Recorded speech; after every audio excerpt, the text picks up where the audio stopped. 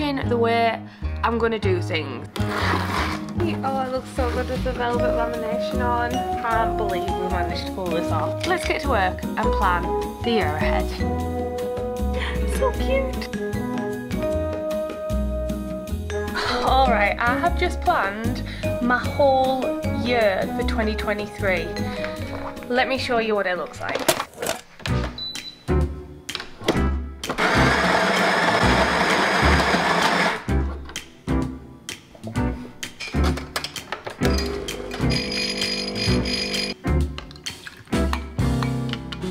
Oh my gosh guys, I have just got the most exciting news. If you've been following the journey on the last few vlogs, you will know that I've been working really hard to get a 2023 calendar up, and today pre-orders go live, but I have just got a message off my local print company telling me that the proof is ready to go and approve. So I'm gonna hop in my car and I'm gonna see what the calendar looks like. I'm fingers crossing that everything's gonna go okay because the pre-orders go out today.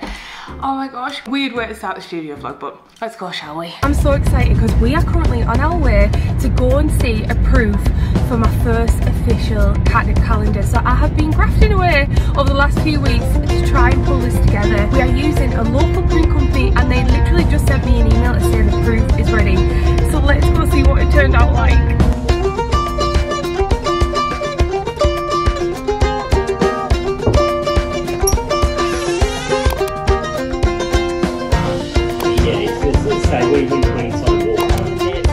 But that's the one thing I'm going to show you.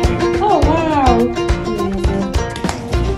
I got it! Oh my gosh, I can't wait to show you. I got it! I can't believe it! Look at all these pre-orders are now available. This hasn't got the coating on it yet, but I am so happy with how this turned out. Let me know in the comments if you want me to give you a full tour of the calendar. Oh my gosh, oh my gosh, oh my gosh.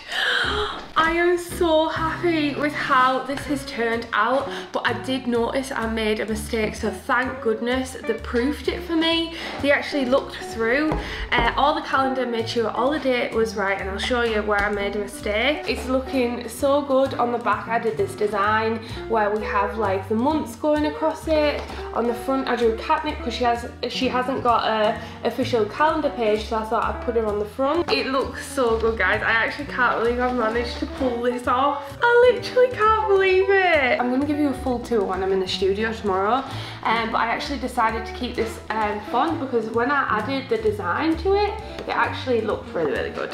So in July, I don't know if you can see this, but I have these note boxes on different months, and I'd pushed it into the first box. I don't know if you can see that there.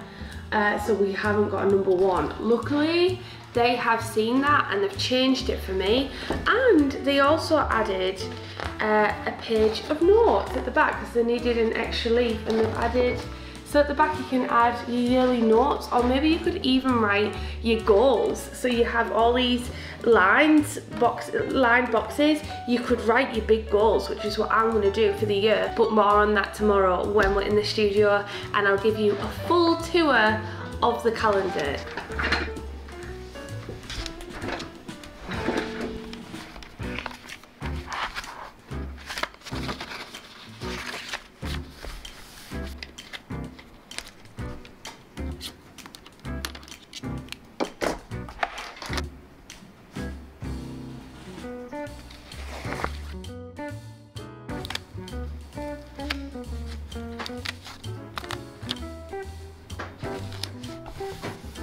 Oh no, I've run out of my alphabet letters. I was trying to write Christmas and I've run out. Oh well, my planner looks really cute this Christmas week. How adorable. I've got peppermint right here. I saved these as seconds on my peppermint stickers. There we go, I finished it off with some pencils. It looks alright actually, doesn't it? My fringe is actually out of control.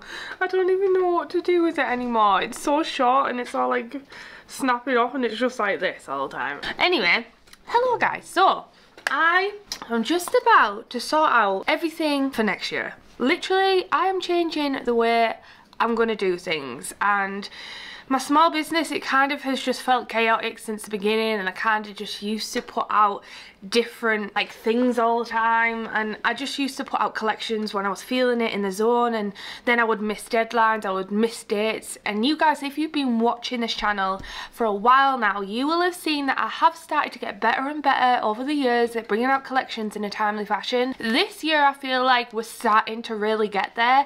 I managed to do my autumn collection at the most perfect time. I got it out in the beginning of September, and really autumn / Halloween starts selling in August, but I still feel like I was ahead of it, because before I was literally uploading my Halloween products in the middle of October, which is no good for anyone, because people want to use their autumn products, especially if you're a planner or a sticker store like me, or you have themed items that, and you're like me, where in September you're ready for like that autumn vibe and you put out decor and stuff and you want to wear those autumn pieces. So I feel like this year I started to finally get better at doing the collections. Still a little bit later than I would have liked, to be honest, because there was some delays, and that's bound to happen in small business, but we managed to get it out in November rather than the middle of December, which we literally did the year before. Makes my product launches kind of unsuccessful, because people are like, well, it's over now, and by the time it gets to me, because a lot of my customers are international, it's already been and gone. I am starting to get a little bit better at it, and I feel like every year we progress in some sort of way where we get better at releasing stuff. But now I want to go a step above that, and I want to plan out my whole year, literally one day or 1 week, should I say. I already have been making notes in my planner about collections that I want to do next year, and I'm going to take it another step further than that. I'm going to brainstorm on my notebook. I got this beautiful notebook from Emily Harvey, my friend, this Hopes and Dreams bullet journal. I'm going to use this notebook as a place to plan my collections, what I want at every collection and shop update, and when I plan to do that shop update. That way it actually gives me more of a focused mindset of what I need to do and when I need to do it by. For example, spring products, I will be doing that in January. I'm already a bit late for Valentine's Day. Valentine's Day should have started in November. Things that I've learned over these years where I need to kind of pin down a time, otherwise the time just runs away from you, and before you know it, it's Christmas and you haven't done anything.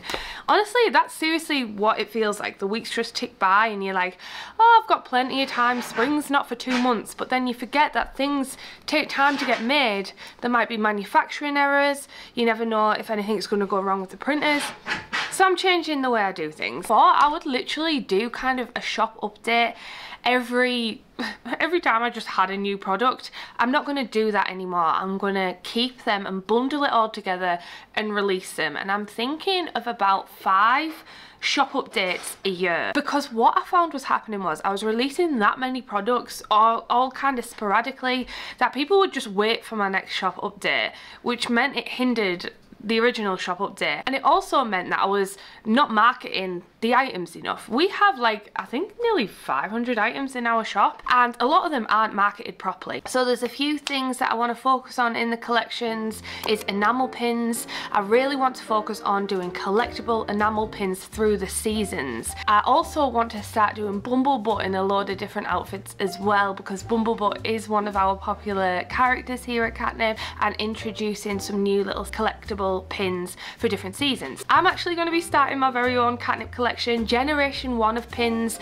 Once they're gone, guys. So if you've seen generation 1 of the Katnipp pins, that is any pin older than the middle of 2022, they will not be getting restocked. That is it for them. They might be getting revamped to the second generation where we'll have the logo back stamped, but the first generation, once it's gone, it's gone. And I want to start collecting them myself. I'm even going to do my pin banners, because if you don't know, we sell these pin banners on our store and different pin displays, and I want to kind of have a wall. I'll show you our wall actually. Just behind this door here that we've got propped open is our pin display wall, but as you can see, it's looking pretty sad. I've got a magic pin collection, my pin collection with some of my first generation pins on them.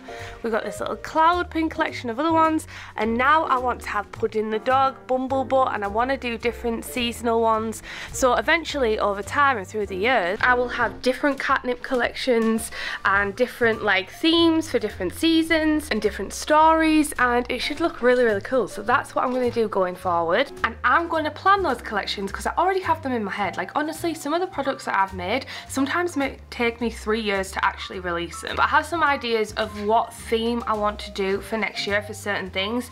So I am going to get this out. I'm going to look at the notes that I've made on my phone over time, and I am going to whittle down what I'm actually going to do, and then I'm going to use my Katnipp calendar and plan my year ahead. And speaking of Katnipp calendars, why don't I give you a little tour of this? I know I promised to do that earlier in the vlog, so let's have a look through this so you can have a look through it. I've actually already started planning, and then I thought I'd show you guys what I'm going to do, but let's have a little Katnipp calendar planner tour. Okay, so first and foremost we have the front page, which has Katnipp on it because I haven't done her in any of the calendar spreads, so I thought she needs to be on the front, so I've put her on the front here. And on the back we have an example of all the calendar pages. First page is the Happy New Year page. We've got Bumblebutt in his little spacesuit. We've got Luna and Sprinkle the Stars, which is actually going to be an enamel pin collection. And what I've done on the calendar designs is I wanted to have a cohesive look, so any dates that weren't like starting on Monday, for example, if the first didn't start on a Monday and we had this spare space, I decided to make them into little note panels. Next up we've got Puddin in his little Cupid outfit. This is so heckin' cute. We've got Sunny peeking up out the top here. Next up we've got March, which looks so colourful when you turn the page. Bumblebutt with Froggo with little pond sausages everywhere. Really, really love this spread. Bonbon and Bumblebutt chilling out in a field of tulips and daisies and peonies. This obviously is beautiful pastel colours for spring. We've got a beautiful April calendar there. Next up we have Satsuma the cat, and I really wanted to bring in next year, and I had this in mind because I wanted to bring out kind of a cottagecore duck kind of range, and I knew that I wanted to do that, so I made that part of my May calendar. June was an illustration that took me the longest. There's just so many details here, inspired by a lot of my travels to European countries and my coffee shop travels. July is where I made a little mistake. You can see at the bottom here of the calendar. I decided to make July a nice summery image with Gingy and Spice. That means halfway around Gingy and Spice are in there. Next up we got August. I love August as a camping month. I love camping in general. We love to go out in our camper van. We're moving on to the autumnal months, which is September. Of course September has to be Shroomy, so I've got him running in a bunch of leaves so that when this is hung on your wall you get a real feel for autumn. In October we have purple, which is kind of more Halloween-y colours, and we've got a bunch of Gordo, we've got Puddin, we've got Marshy, Bumblebutt and Bartholomew. Next up we've got Froggo and Bear being all cosy by the fire for November's spread, getting cosy because winter is starting. So yeah, that is what the calendar turned out like. I'm honestly so happy with it. I am now going to begin scheduling all my collections, all about simplifying things so I can get as much done as I can and being more productive. Let's get to work and plan the year ahead.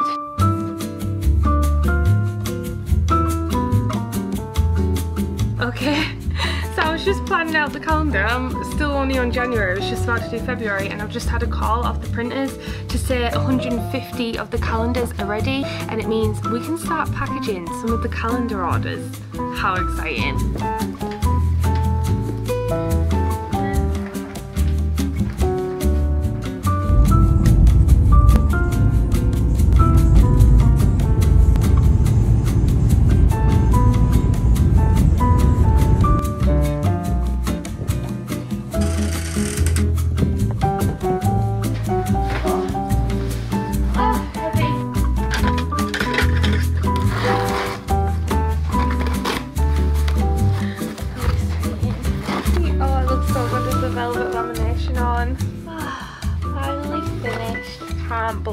managed to pull this off. That means in next week's vlog, we will be packaging up calendar orders and sending them off to you guys, and hopefully you're gonna get them in plenty of time. I've wrote down all like dates and holidays that I've got booked in the calendar, so that is all ready to go. Now it's time to plan my product launches.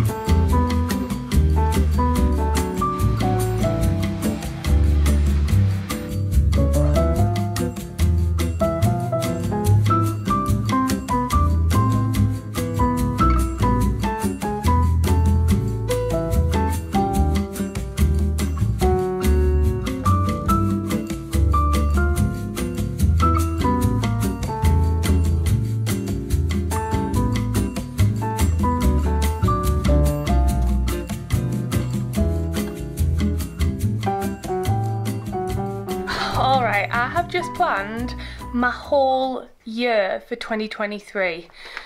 Let me show you what it looks like.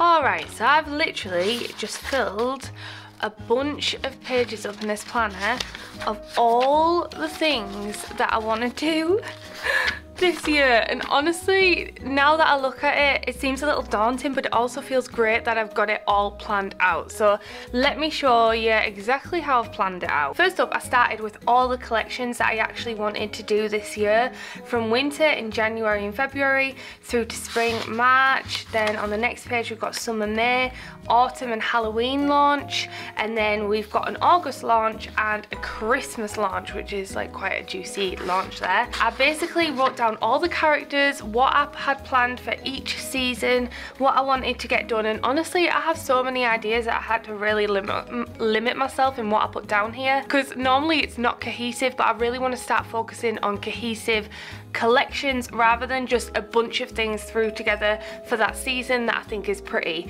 I want to focus on collections. And then I also put an additional thing here. One thing I do want to do is add more functional planner stickers to my store. This won't be a big launch or anything, it'll be a case of when I do it and I kind of like publish them, it might go into these launches, but this is just adding to the top of the functional planner stickers that I want. Things like alphabet, dots, doctor's appointments, vets, injections. If you guys have any functional stickers you would like to see, please let me know in the comments and I'll do it. Also, I want to also increase my greeting card range. Then I have my Christmas ideas. So we have the Katnipp 2024 calendar, which is weird to even put it down because I've just finished this one. And then we have the first Gingy and Spice book, which I literally wrote back in 2020 in September when I went in my van and I visited this coffee shop. I actually wrote my first book. I have a bit of tweaking to do, but I'll talk about the plans for the book in a second. Moving on to the next page, I did a little mind map of big goals that I would like to achieve. Here we've got possible sweaters, which I haven't added on all the collection page. These are just like bonus things. My first Gingy and Spice book, a planner question mark, Spice plush toy to match Gingy. Now I'll have to do a Kickstarter for that because it is a lot of money up front to pay for it, and I've never done a Kickstarter before. Greeting cards, Gingy and Spice cookie cutters, and the main goals I've wrote here: publish Katnipp, write, illustrate my first book, Gingy and Spice cookie cutters, Spice plush pin, multiple enamel pins. And I wrote down all the dates and the launches, and I realised that I was pretty much doing it every month, which is what I said I wouldn't do. So I literally changed this multiple times, so there's going to be around 7 or 6 launches in total. And then on the next pages I had social media. So for my social media I'm planning 2 to 3 reels a week, some static posts. I'm actually going to cut down how much social media that I'm doing next year. I've decided I'm not going to do as much. I used to post every single day, and next year I'm going to focus on quality rather than quantity. I don't know what it is about TikTok. I did manage to grow my TikTok to 40 something thousand followers, but I'm just not meshing with it as much. I'm not sure why.